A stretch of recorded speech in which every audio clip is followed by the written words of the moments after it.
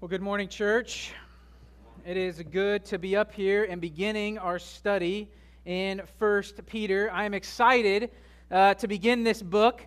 Who knows how long it will take us? It only took 10 months to get through Philippians, and so do not hold your breath that we will get any quicker. In fact, as we plan to get through verses 1 through 2 this morning, we will barely make it through verse 1. Because there's just so much richness that Peter is putting into this letter that we're going to squeeze every drop we can from God's Word this morning. Now, one of the reasons I am so excited to study 1 Peter is because of my deep love for stories. If you know me, you love that I love a good story. I love reading all types of stories. Sci-fi, dystopian, utopian, historical fiction, fairy tales, biographies, historical pieces, it doesn't matter. I love a good story. And I love stories so much because I think God created us to be a story people. Across the world and cultures, no matter what differences you have, you will find that people love to sit and participate in stories. Our common language is a language of story. I mean, if you want to think about the two most different people in the world in this room that you can think of right now, me and Josh Gamboa, we couldn't be any more different. I grew up in suburban America. He grew up in the inner city. I had everything I wanted given to me by crying enough. Josh had to fight for everything he got. I left high school to play baseball, to build my own ego. Josh left and went to the military to build our country. Josh is the kind of guy that beats people up. I am the kind of guy that gets beat up. We are different people. Yet, if you ever entered into a conversation with Josh and I on one of our back porches, you would see how almost every conversation eventually comes to a common love of story. We love talking about a good story. You can hear us argue about the merits of Star Wars, which is garbage, or one of our favorite novelist books, or the difference between the books and the movies and the Lord of the Rings, or whether George Washington was right in his organization of Hamilton and Jefferson on his cabinet. We love stories. People love stories. We live in stories. We think in stories. And we see ourselves as a part of stories. And when you think of yourselves, it is impossible for you to view yourself without that story. And I think the reason why is because God has created us to love stories because He has revealed Himself in a great story found in Scripture. And I think the reason we love stories is because the Bible is the greatest story in the world. I'm tipping my hand to my method of reading the Bible, but I think that one of the best ways to reading the Bible is to read it as a story. When we say read the Bible in context, we mean that somebody was writing in a very particular context, in a situation. They were a part of something. The text is surrounded by what is happening in redemptive salvation history at the time. It's problematic when we look at the Bible as segmented pieces. It's a rule book here, poetry here, wisdom here, prophecy here. Now, there is all of those types of writing in the Scriptures. But remember, all of those are written to aid and help us understand the story of salvation that God is playing out for us. I mean, think about one of my favorite stories. I bring it up over and over again. I'm a nerd. I love Lord of the Rings. And if you've ever read it, you'll see that Tolkien is a master at so many types of literature. Poetry, songs, wisdom, prophecy, rules. And yet it would be a fool to read The Lord of the Rings and miss that what he is doing with all of those types of literature is building into his story, what he's trying to do. Similarly, it would be foolish for us to think that the Bible is all of these separate pieces and not see how all of these pieces are connected for God's story of redemption, that He is saving a people for Himself to make His name known in the world. It's a beautiful story. And I bring up that the Bible is this kind of story because Peter, throughout this letter, is explicitly inviting us to participate in the story of redemption. And if we don't understand how Peter is using the story of God's salvation, we cannot understand this letter of 1 Peter. 1 Peter, as much as any New Testament writing, will directly allude to the Old Testament more than almost anywhere else, including Hebrews and Revelation. Peter was of the people of Israel, a Jew to his core. The hope of the Jews and the hope of Peter was that one day God would save his people. He would send a Redeemer. He would send the Messiah, the Christ, the King, to save them. And Peter was one of the Jews who read the Old Testament with the expectation that God would act. So if we want to understand 1 Peter, we need to understand the story of Peter. The story that Peter saw himself as a part of. In the beginning, God created man and woman in the garden perfect without sin. Perfect fellowship with God and with one another. But then the serpent, the devil, rebelled against God and sought to have God's creation rebel against him as well. And he succeeded in getting man and woman to disobey God by eating of the tree they were not to eat from. And from then sin entered the world and separated mankind from God. But in their punishment, God gives them hope. In Genesis chapter 3, God says to the serpent Satan that one day from the woman would come a seed, an offspring, whom Satan would harm by biting his heel, but ultimately would crush the head of the serpent, would defeat Satan. And from this point on, the story of redemption begins to unfold. Who will this seed be? Who will be this offspring? How will God fix what is broken? Then we see how quickly wicked man gets. And in this wickedness over time, eventually God calls out a single family, Abraham and his wife Sarah. And he makes a promise to Abraham, through you will come the seed, the offspring. And I will create from you a nation, and I will bless all the families of the earth. And then Abraham has Isaac, and Isaac has Jacob, and Jacob has the 12 sons who become the 12 tribes. And this whole time we're wondering who will be the seed, who will crush the power of Satan. But all of the offspring are failures. But then Jacob has the 12 sons, and Jacob gives a blessing to one of the sons, Judah. And the ruler will come from the line of Judah. And so we've gone from all the families of the earth to now to one family line, one family within that line. But the anointed one doesn't come.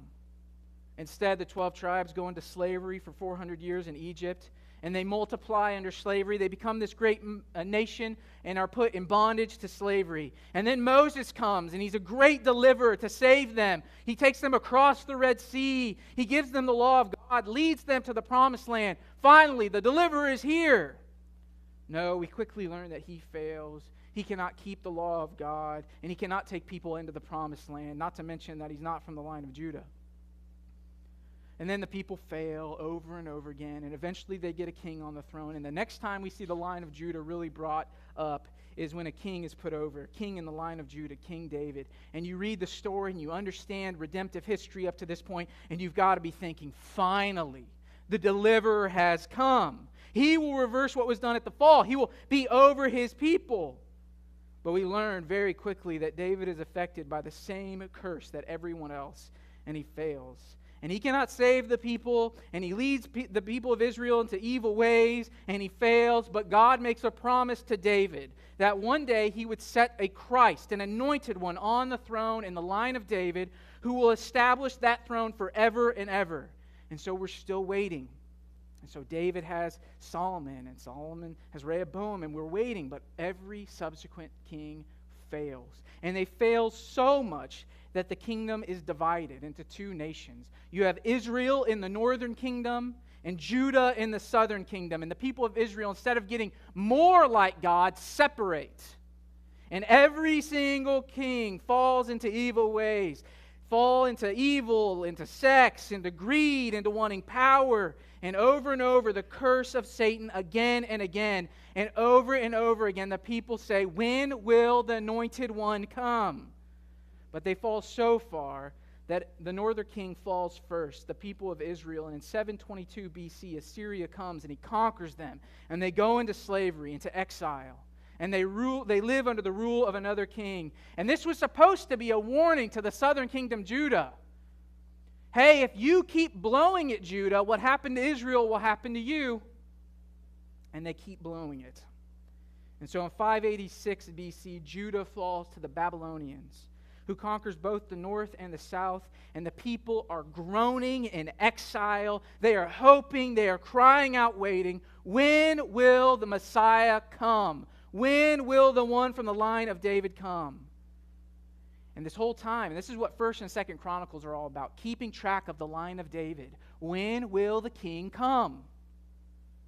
And before and during this time, the prophets are prophesying. And this whole time, their prophecy, the anointed one would come. He's going to rescue them from exile. He's going to lead them out of their punishment from Babylon. He will free them from their trials. He will bring them back to their glory, and the people wait. But then the Babylonians fall to the Persians, and the Persians fall to the Romans, and each rule over God's people, and God's people are still not free. And then over the course of another 400 years of being conquered, the Lord is silent. No more prophets, no more words, exile, bondage, suffering, persecution. And the question is, when will the anointed one come? And it is this last picture of the Messiah, the fact that the Messiah will come to take them out of exile, who will conquer the other nations, that we see Peter living his life in. Peter is living during this time of the exile in Rome, awaiting the Messiah, hoping for the king to come. In Rome, under this exile, wondering, when will the conquering king come? When will he stop what the Babylonians started and now is under Rome? And then Jesus comes out of the line of David, a son of Abraham. Come, Emmanuel, God with us. The Messiah is here. But he isn't the one they thought they would get. And he isn't what they hoped for. Now I'm going to stop here, because the reason I told you that story this morning is because our verses this morning hinge upon understanding Peter's transformation and his understanding of who the Christ was. Just how far Peter's thoughts have gone and the story of God has changed as he was a disciple of Christ. Because when Jesus came, he didn't do it the way Peter or anyone else thought he would. And we're going to see in our text this morning just how much Jesus reinterprets God's work of salvation. And it's essential to understand how Jesus reinterprets God's work, because that is the whole purpose of the letter of 1 Peter, to show us how we as the church fit into God's story. And it's not what the Israelites expected. And so the rest of our time this morning, we're going to focus on the 3 ways that the coming of Jesus reinterprets God's story for Peter that will be fundamental to understanding the rest of this letter. From what he expected to what he got. So 3 ways the coming of Jesus reinterprets our understanding of the story of God's salvation. First, the coming of Jesus reinterprets what the Christ came to do. What the Christ came to do. Look at verse 1. Peter begins this letter by saying, Peter, an apostle of Jesus Christ. And here we see that Peter picks up on the story from where I left off. You see, the Christ has come. The key word here is Christ. In our vernacular, we use Jesus and Christ so often together that we think that we miss something important. We think Jesus Christ is his name. Christ is his last name, or it's a good way to curse. But actually, that's not what Christ is supposed to mean. It's an important title.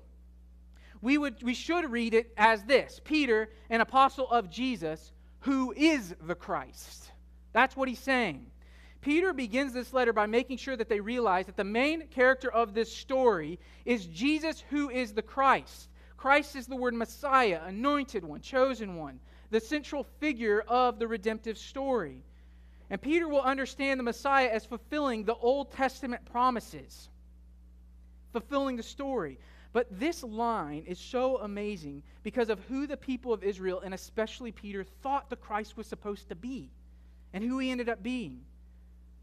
I mean, Jesus was not who they expected. Born into a poor family in Bethlehem with no armies at his disposal. The Israelites were awaiting a king to conquer Rome. But they didn't get the king they were expecting, especially Peter.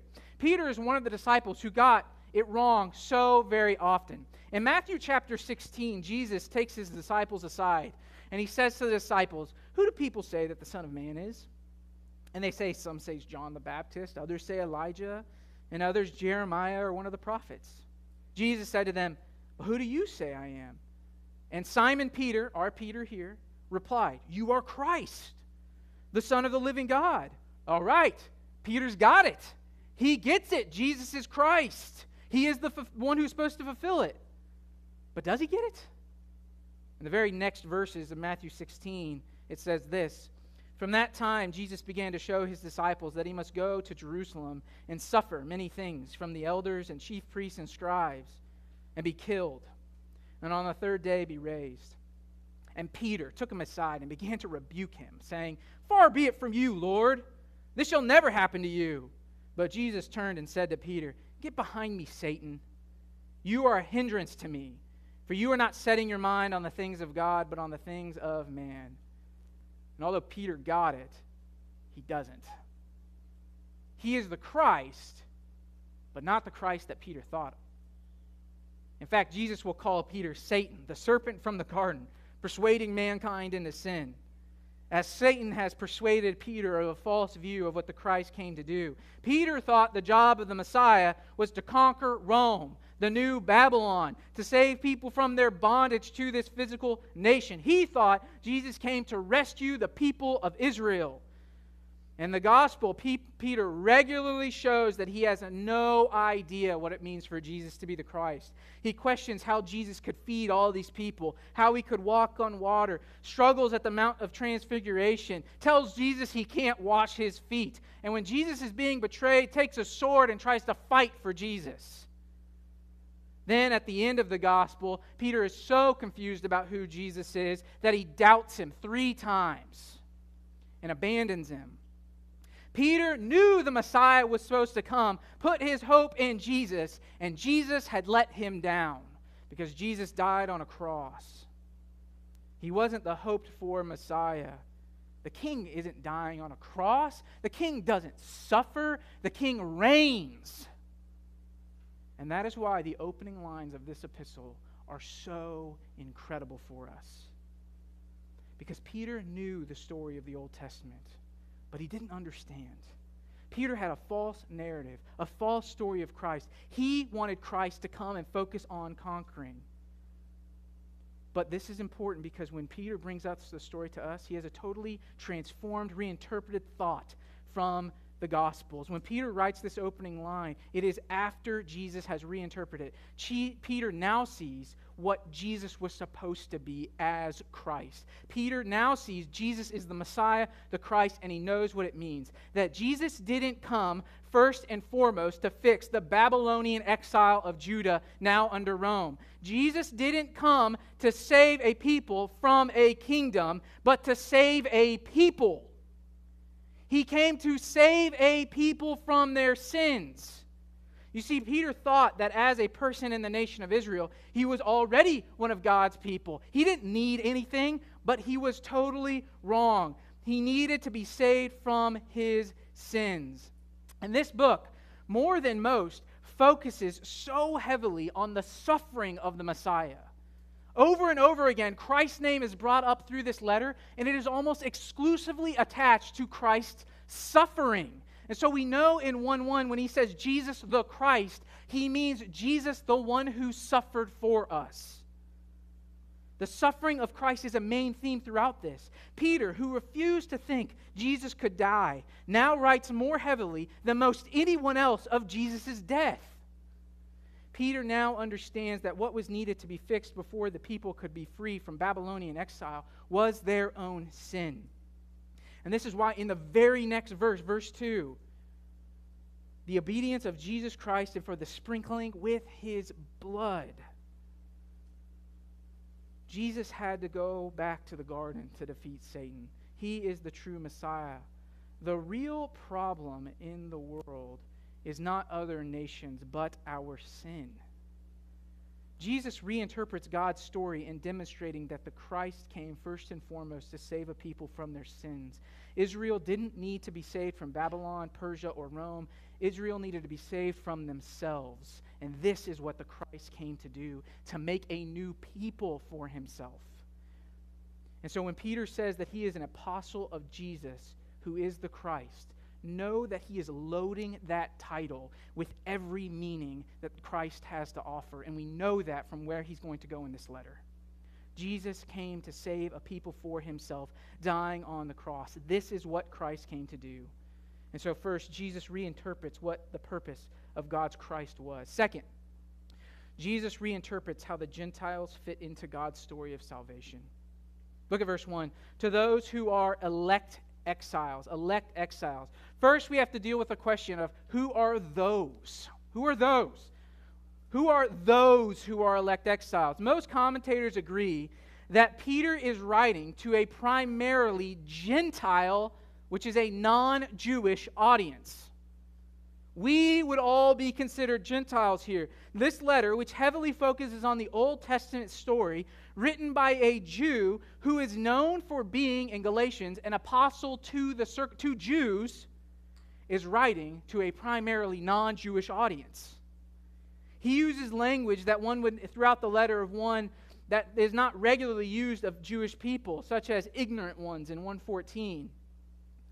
Thus, Peter, one of the disciples of Jesus, very Jewish, and even called by Paul in Galatians, this kind of apostle, writes a letter to non-Jewish people, focusing primarily on who's the Christ. Why? As one commentator said, Peter places the church that would have read this letter directly into the story of God's people in the Old Testament. Peter sees the church as the fulfillment, the continuation of the story of God's people that started in Genesis.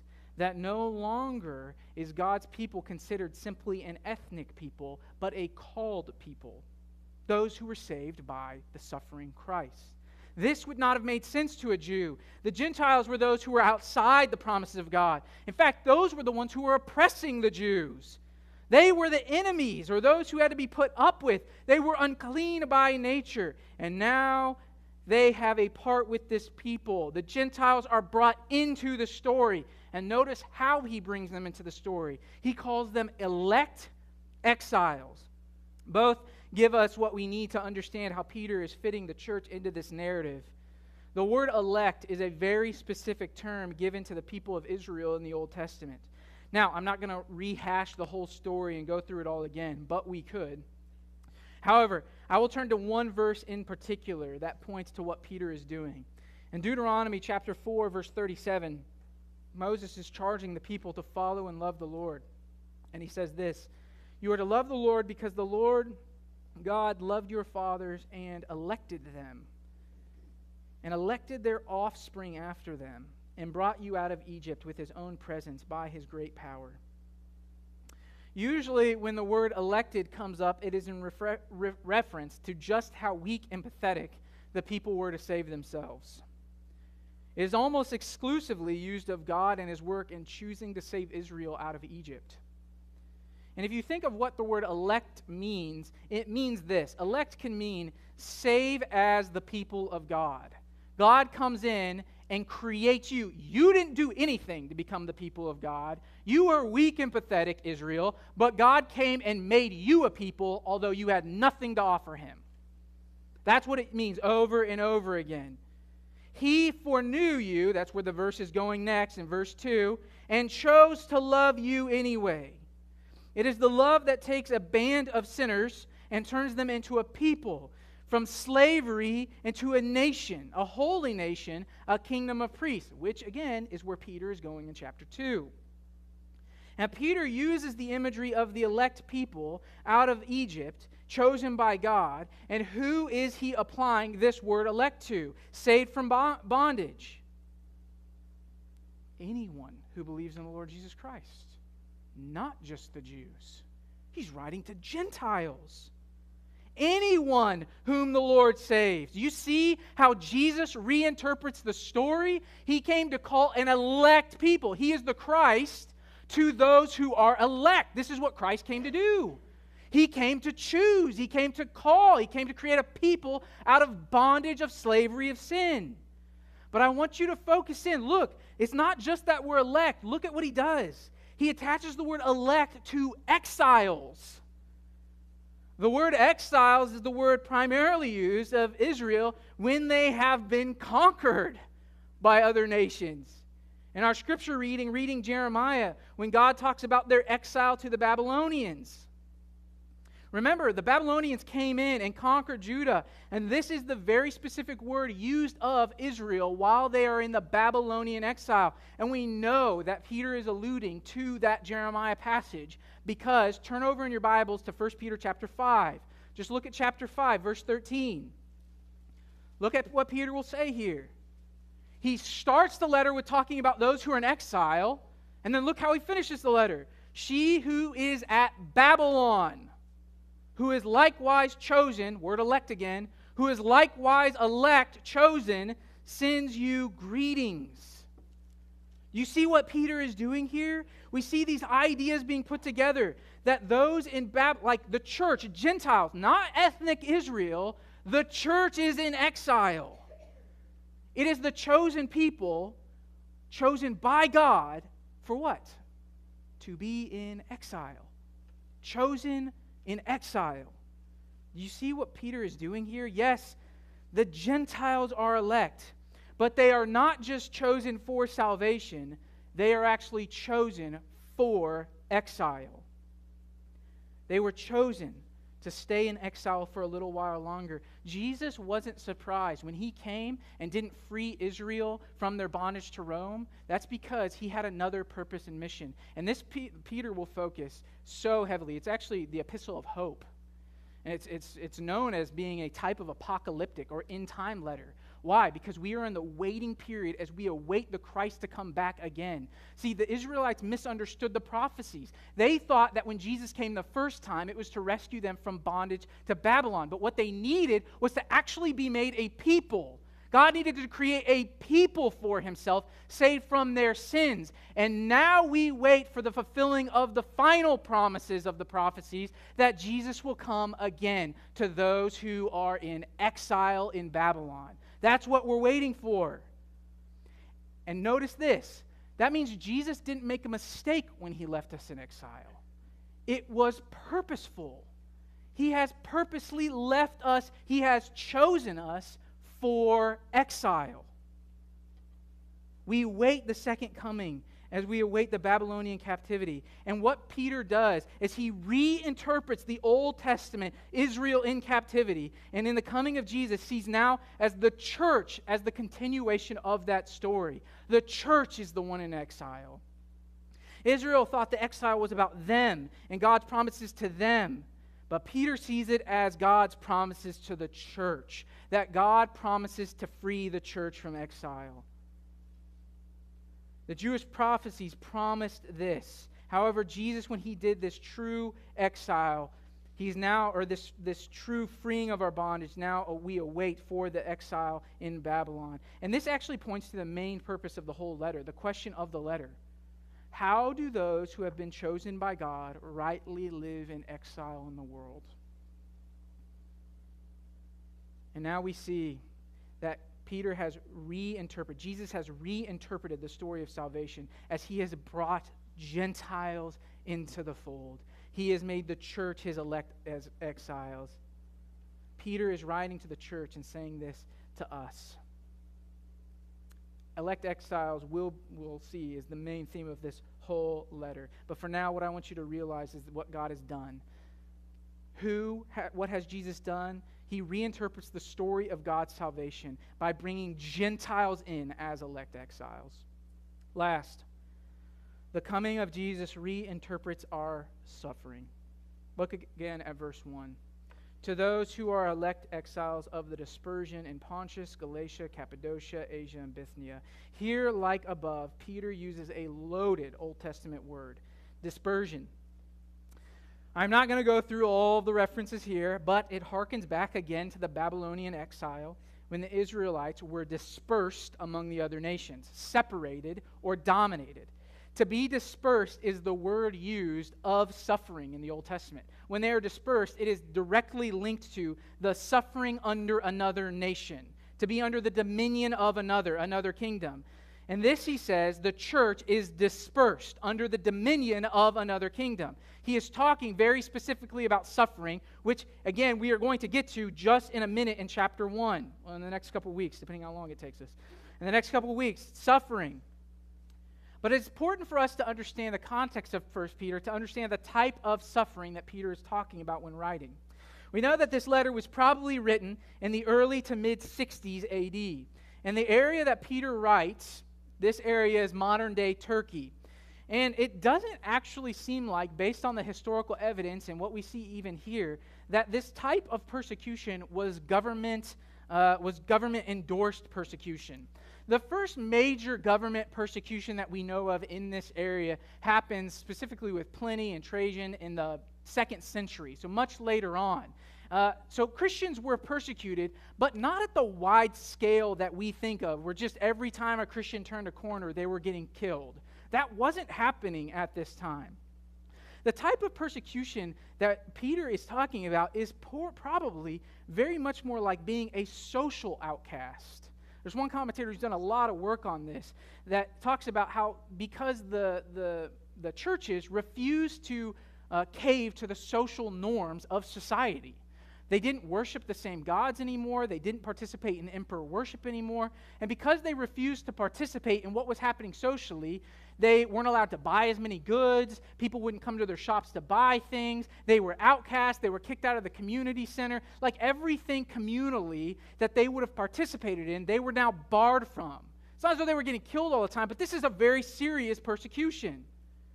It's more than just people were killed from their faith. The way Christians were understood as being those who subverted the common good.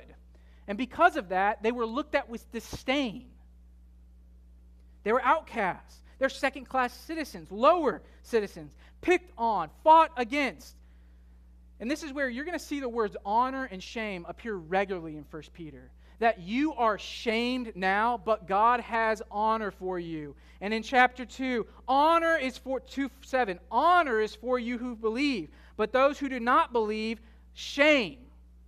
Right? So the whole idea of persecution here is probably more in line with you are being shamed and shunned by your society, but don't worry, honor is on its way.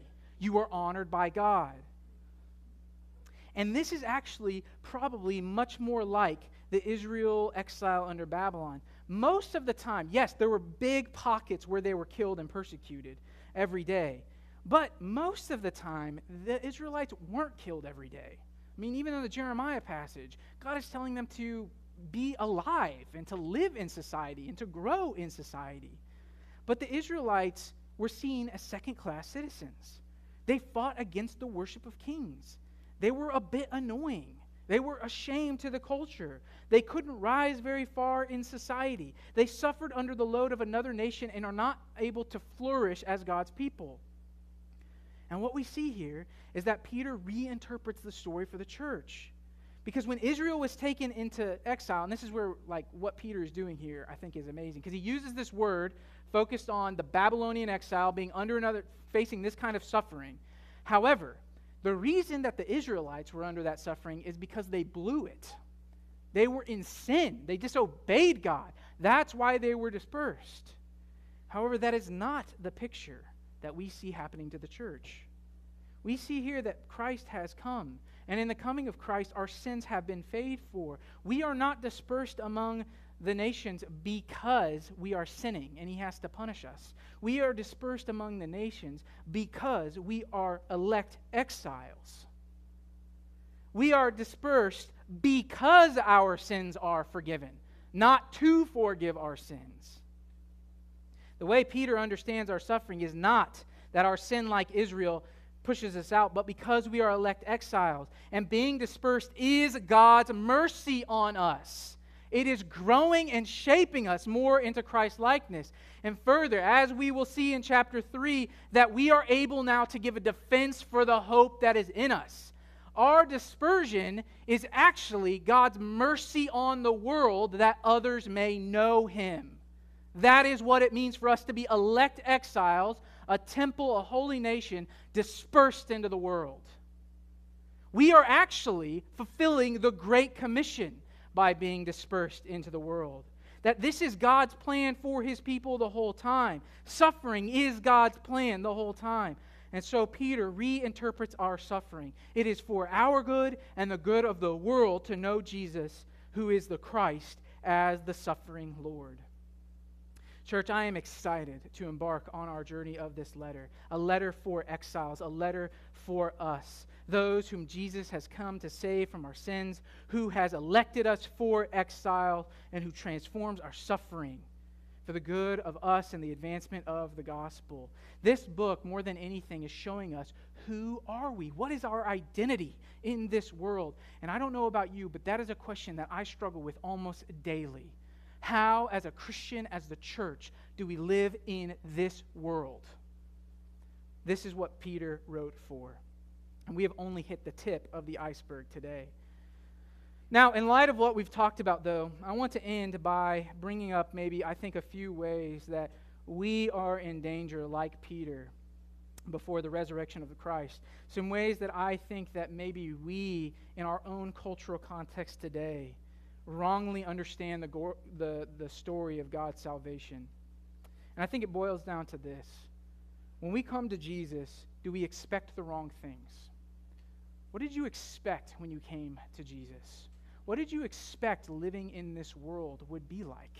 What did you expect being an exile would be? And based on what we've studied, let me just give you a few things that I think we wrongly expect out of Jesus. First, I think we wrongly expect Jesus to fit our agenda.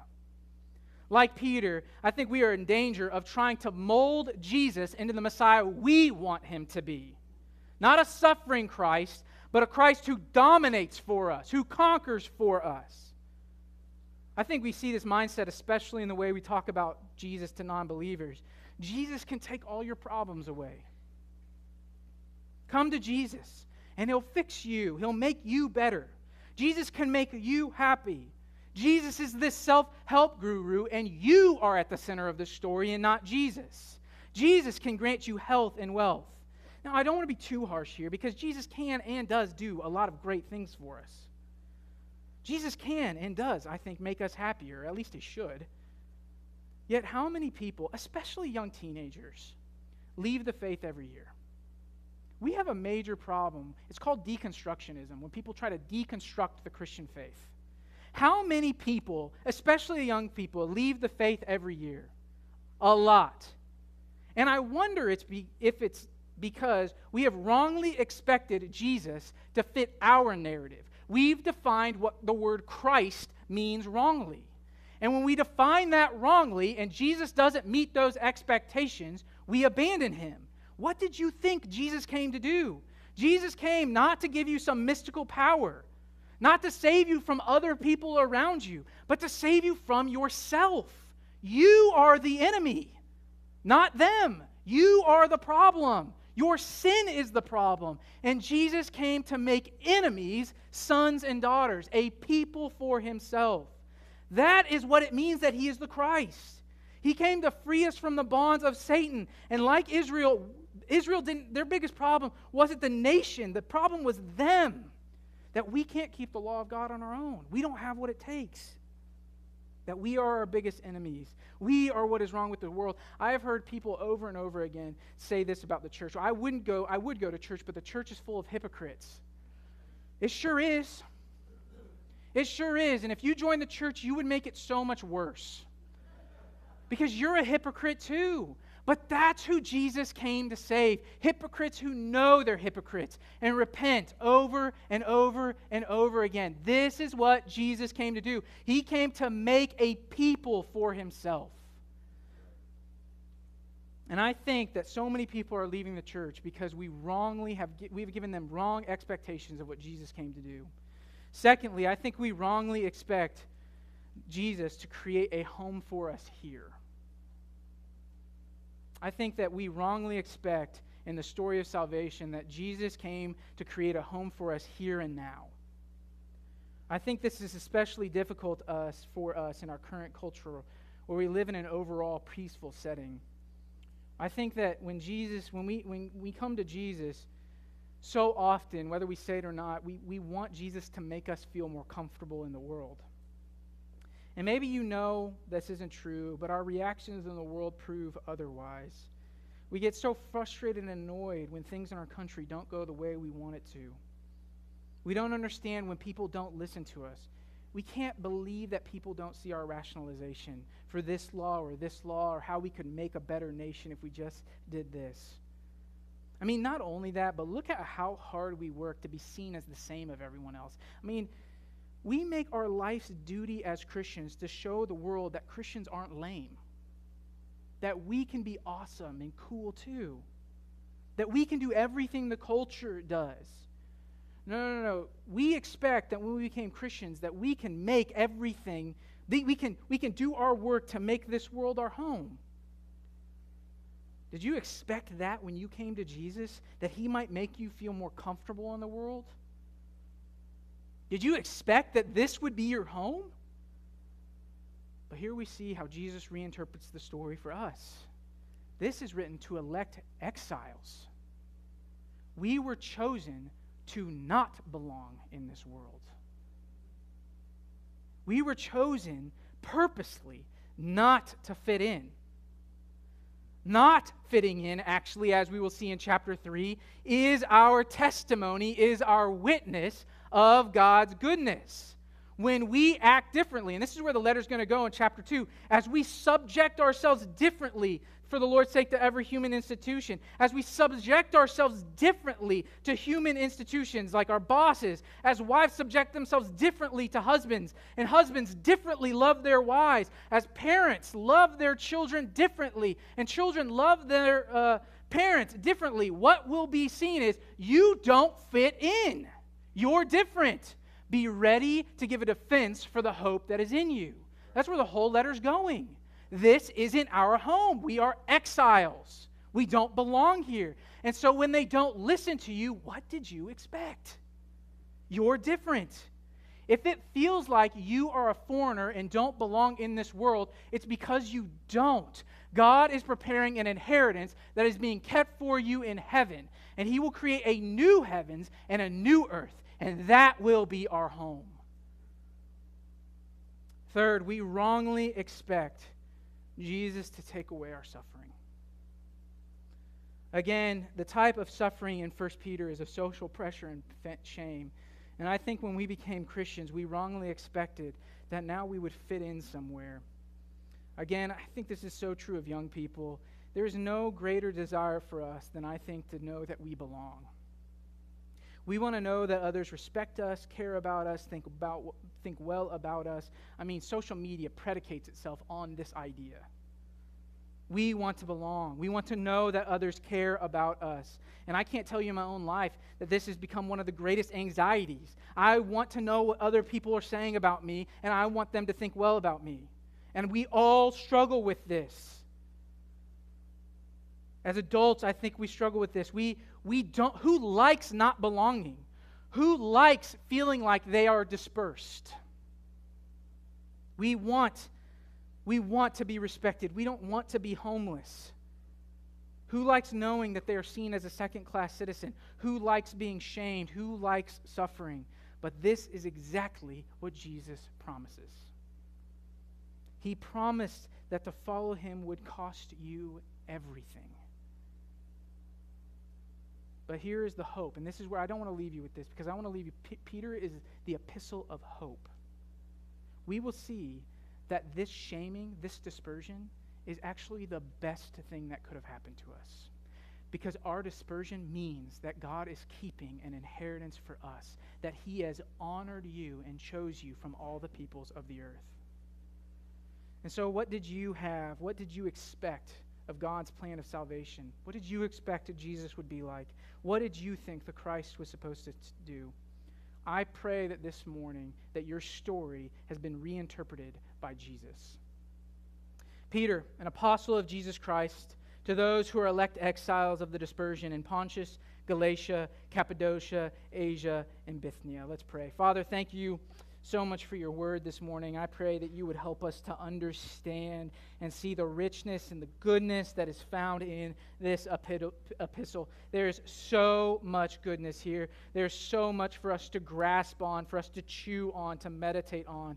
Father, I pray for the church this morning that you would help us understand our role as elect exiles in this world. And Father, see it as a privilege knowing that you are the Christ who has chosen us to be a people scattered throughout the world. In Jesus' name we pray.